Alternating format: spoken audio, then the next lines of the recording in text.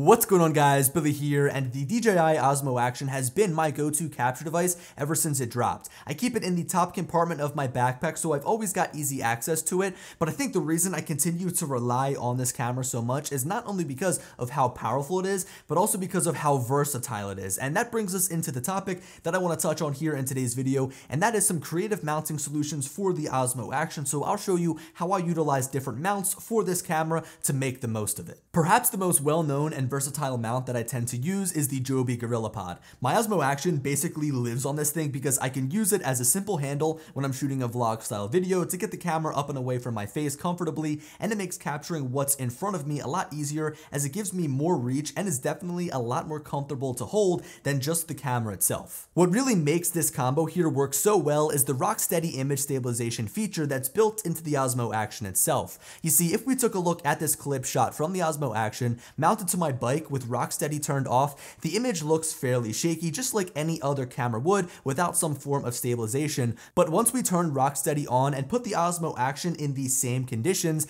the difference between both clips is like night and day. That internal electronic image stabilization helps make this clip more workable when we're editing with it, and at the end of the day just makes it more viewable to the end audience. To maximize the versatility of the Osmo Action GorillaPod combo here, we want to find a place to mount this camera, which isn't hard considering it's so light and so small. I've had this camera mounted in places that bigger, heavier cameras just wouldn't fit, and thanks to the bendy legs of the GorillaPod, almost any mounting situation is viable. Typically, when I have my Osmo Action mounted like this, it's because I'm shooting time lapses, which is really easy to set up through the Mimo app that connects directly to the Osmo Action from your mobile device. From our live view feed, we'll need to scroll over to time lapse, then at the top of the screen, we can select our shooting interval and the desired duration of our time lapse. We can wrap things up by customizing some of the advanced settings through the menus on the left side of the screen, and once all is said and done, we can hit the capture button on the right side of the screen and let the Osmo Action do all the hard work for us. There's something about capturing fast moving motion like this from the unique angles that you can position the Osmo Action in that's just so satisfying. I know that a lot of the photographers watching this video are probably upset because I've only mentioned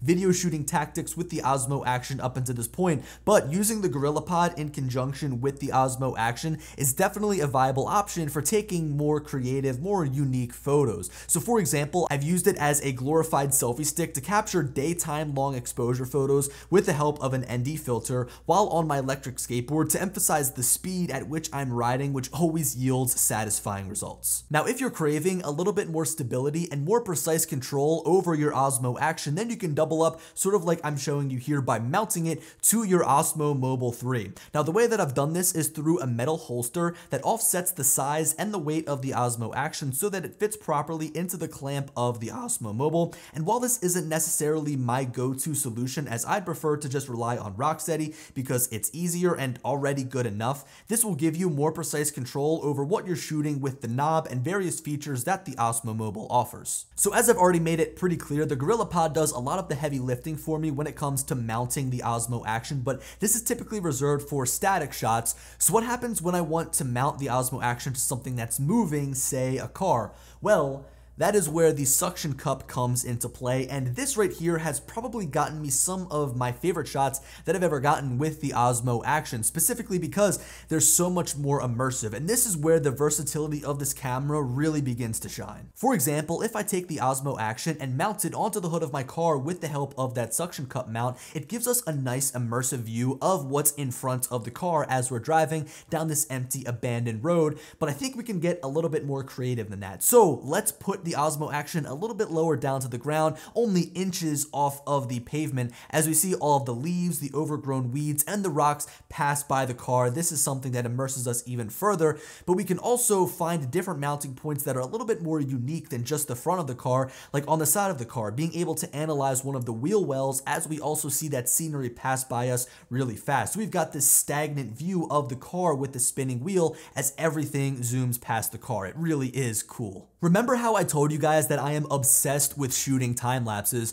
Well, I think that some of my favorite time lapses have come from the suction cup mount mounted to my car. So as I showed you guys with the wheel well, being able to have that stagnant object in the frame as everything zooms past, well, imagine being able to record a video for over an hour and then speeding up that entire trip, seeing the clouds move, seeing the trees move, seeing all of the cars zoom past you. It's something that just looks really cool, and I really wish that my commutes were actually this fast. If you think about the surface area that's available on a car, you soon realize the amount of different shots that you can get with the Osmo Action by mounting it to your car with the suction cup mount. And it's not only limited to cars. I mean, you can use this on a jet ski, on a boat, an ATV, a UTV. The possibilities are limitless. I could even suction cup this down to my desk, and I could probably pick up my whole entire desk here. So the suction cup mount is one of my favorites alongside the GorillaPod, but I've certainly got a ton of different honorable mentions as I've been using a ton of different mounts with the Osmo Action, and I couldn't help myself but mention them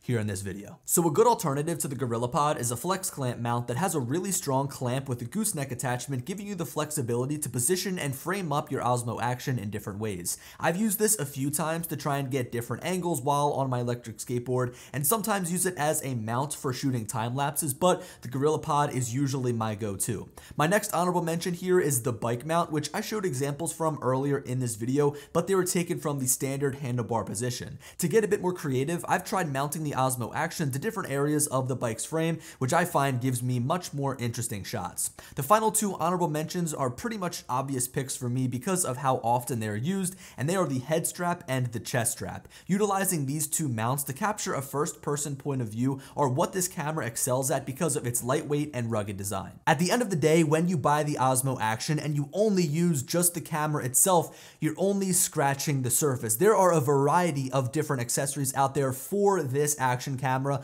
a lot of different mounts out there that really allow you to unlock the full potential of this camera, and I'd highly recommend you go out and check them out because there are so many more than the ones I only mentioned in today's video that allow you to utilize this camera in ways you probably didn't even think were possible. So I hope you guys enjoyed the video. I hope you guys find ways to get creative with the Osmo Action, and as always, I'll talk to you later.